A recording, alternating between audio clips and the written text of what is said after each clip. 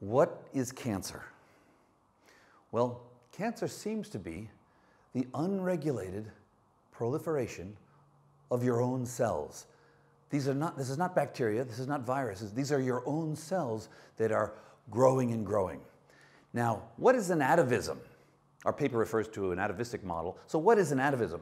Well, our ancestors, our ancestors had more than two nipples. Well, I have two nipples here, but our ancestors had more than that. They had nipples here, along what's called the milk line. And they also had tails.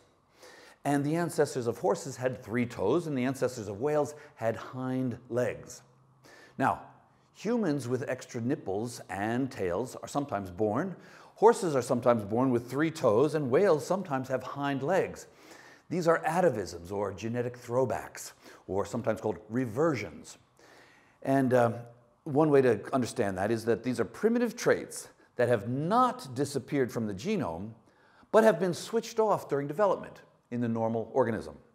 And when the off switches get damaged somehow, then the traits reappear, these atavistic traits. Now, for about a decade, we have been developing a model of cancer based on this idea of off switches getting damaged to reveal latent atavistic traits as a model for understanding the origin of cancer. So we call it the atavistic model, and it should be compared with the standard model, that is the somatic mutation theory, which I will call SMT for short. So these models are competing. Which is a better explanation for the origin of cancer? We think this one. Most people think that. So how is that? What are the differences between these models? Well, for one thing, evolution is a part of both of them. Evolution is the dominant ingredient in both models, but the timescales are different by a factor of 1 billion. For example, the evolution that occurs in the SMT model takes place over years. In the atavistic model, the evolution that we're talking about is billions of years. So there's a factor of 1 billion in the timescale of the evolution we're talking about. Very big difference. Now, what else? How else are they different? Well, cancer cells we know have genetic alterations. And the interpretation of what the role of these genetic alterations is different in these two models. For example, in the SMT model, these alterations provide variety. This unlimited random mutations provide the raw material for selection.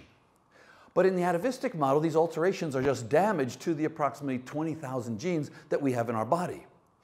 Now, what happens over here is when you have these mutations, you have clonal evolution that leads to fitness advantages for the cancer cells that make them more fit than your normal cells in your own body, and that's why they can take over. Here, in this model, we have loss of functions are controlled by the new genes. The new genes are getting damaged, and then the gain of functions are controlled by the old genes, which get less damaged. And this results in an atavistic reversion to ancestral traits. And then both of them have to produce, of course, the cancer hallmarks, which have been described so well by Hanahan and Weinberg over the years.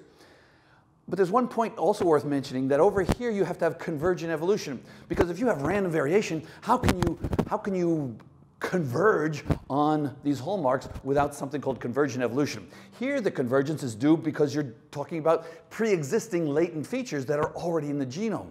You're not producing any new abilities over here.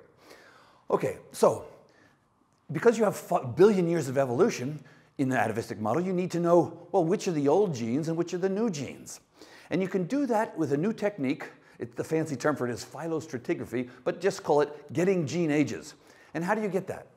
Well, you find out, you pick a gene in the humans, and then you say, is that gene, is there a homologue in reptiles? And if there is, then that gene existed here 310 million years ago. And then you say, oh, is that gene in sharks? If it is, then it existed 480 million years, et cetera, et cetera. So, and then when you you can't find it anymore, that's how old the gene is. The age of the common ancestor of the two groups which both have it. So you can do that with all the 20,000 human genes, and you get ages. And the prediction of the atavistic model is that the new genes kind of get damaged more quickly and more often than the old genes, and so you have a reversion to the genes that are this old, and you get rid of those. So that's how we establish gene ages. And I said the fancy term for that is phylostratigraphy, and here's the phylogeny of our lineage along this red line. Okay, so in the atavistic model, you have the multicellular genes getting damaged, and then the cells revert in their physiology and their morphology to unicellular. But in our new paper, we develop this model and we make it more nuanced, because why not take advantage of all these strata? And so we have the serial atavism model, in which cancer progression is produced by the serial reversion to older and older traits. And for example, one of the most important transitions is from unicellular prokaryote to unicellular eukaryote. And then, about 1 billion years ago, a transition in our lineage from unicellular eukaryote to multicellular eukaryote. And if we do that horizontal, here's the same thing. Phylogeny goes this way 4 billion years to today. And there is a parallelism between phylogeny and ontogeny, made famous or infamous by Haeckel about 150 years ago, and that is that ontogeny recapitulates phylogeny. And there's some truth to that. And for example, we start out as an egg and a sperm, and then it gets fertilized, and then you have blastula gastrulation, and then you have the differentiation of the different cells in your body. So you have a different cheek from your teeth, from your legs, from your liver. And then that's what's called differentiation. And you have different cell differentiation cascades as these stem cells mature into more differentiated cells that make up these organs, that they need different types of cells. Well, in cancer, you have this de-differentiation, and that is these cellular cascades go backwards. So the different kinds of cancer, of course, start off in different places: liver cancer, colon cancer, etc. And so these cells that are differentiated here become less differentiated here and go backwards in time. Another way to picture this is, here's time going up. Here's an embryonic stem cell. And then we have normal lung tissue, which de-differentiates and goes towards an embryonic stem cell. Same thing with liver cells. They're different from lung, but they take a pathway that leads them to converge on the abilities of embryonic stem cells.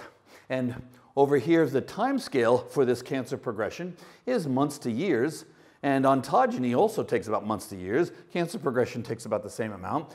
But phylogeny, to produce those differentiation cascades in the first place, takes 4 billion years. And we talk about the different cascades and the different transitions, and in particular, these two transitions here. Now, read the paper for the details. I'm sure I skimmed over things too quickly, and it's a great paper. And here are my co-authors. It's been a lot of fun dealing with Paul Davies, Kim Bussey, and Annika Blackburn to create this new serial atavism model.